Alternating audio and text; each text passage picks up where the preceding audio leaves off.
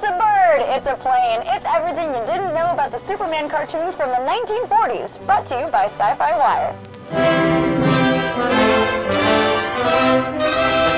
Just 3 years after the Man of Steel debuted in Action Comics #1, Superman was appearing in short films from the famous Fleischer Studios.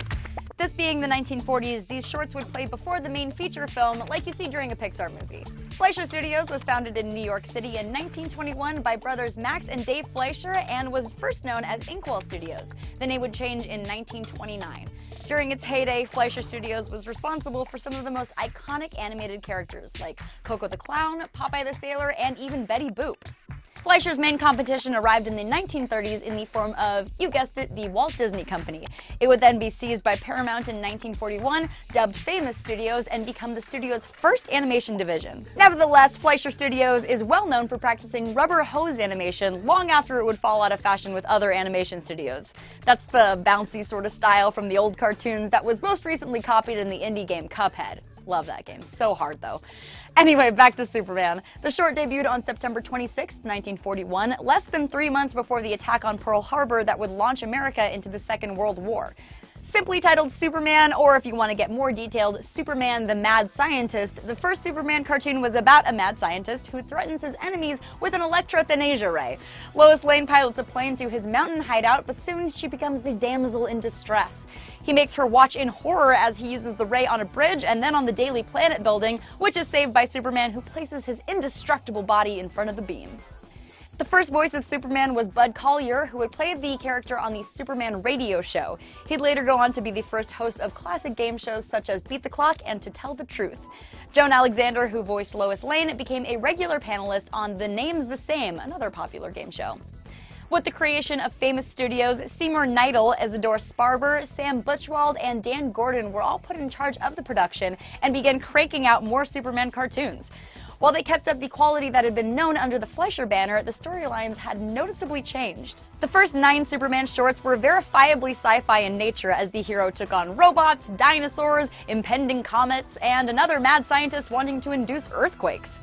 But by the time Paramount was running the show, America was already embroiled in World War II, and Superman's adventures became propaganda stories where he sabotaged the Japanese war effort and foiled Nazi plots.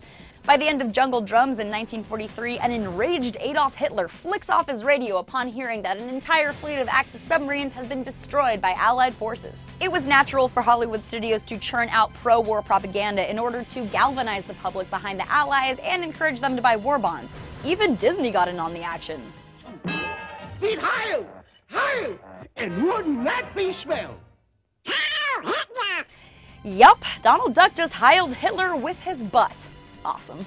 After just 2 years since the series began, the final Superman cartoon was released on July 30th, 1943, 2 months after the Allied victories in the North African operations codenamed Vulcan and Retribution. Titled Secret Agent, this was the only short where Lois Lane was not featured. Nevertheless, Joan Alexander did the voice of the female protagonist, a federal agent who is exactly identical to Lois, just with blonde hair.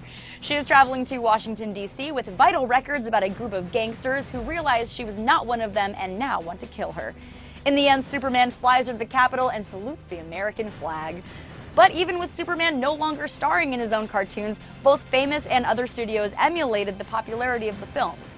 The same year as Secret Agent, Warner Brothers released a Looney Tunes parody called Super Rabbit, where Bugs Bunny eats a glowing carrot and takes on the persona of the Man of Steel. A year later, the company behind Merry Melodies, Leon Schlesinger Productions, used the Superman theme song in one of their private snafu cartoons. As Schlesinger's films were distributed by Warner Brothers, it was a very bold move to use a popular element from a competing studio.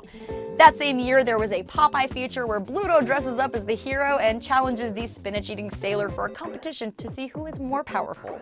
Thanks to the original cartoons, Superman was now a pop culture staple. It would lead to The Adventures of Superman with George Reeves, which became insanely popular in the 1950s, and in the coming decades, there were musicals, movies, amusement park rides, and more TV shows like The Adventures of Superboy, Smallville, and, of course, Krypton on SYFY. DC Comics paid homage to Fleischer Animations during the mid-80s in their one-shot publication 50 Who Made DC Great. Even the legendary comic book writer Frank Miller said that the cartoons had an influence on his work. In 1986, he published The Dark Knight Returns, a highly influential graphic novel that transformed the landscape of comics along with Watchmen. Famous comic artist Alex Ross was also influenced by the Superman shorts, whose art style was the basis for Batman the Animated Series and perhaps the less-known Superman the Animated Series. Animators and filmmakers alike, such as Hayao Miyazaki and Kerry Conran, would use the designs of the robots from 1941's The Mechanical Monsters for their respective work on Castle in the Sky and Sky Captain and the World of Tomorrow. Sky Captain in particular was meant to evoke the old daring-do and sci-fi action of the old film serials and cartoons. No matter how you spin it, Krypton's most famous son was skyrocketed into the glare of the pop culture spotlight thanks to the original cartoon from Fleischer Studios. They ran only a total of 17 films, but those were enough to help turn Superman into the hero he is today.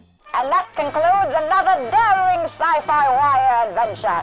Tune in next time for more thrills, romance, and suspense. Ta-da!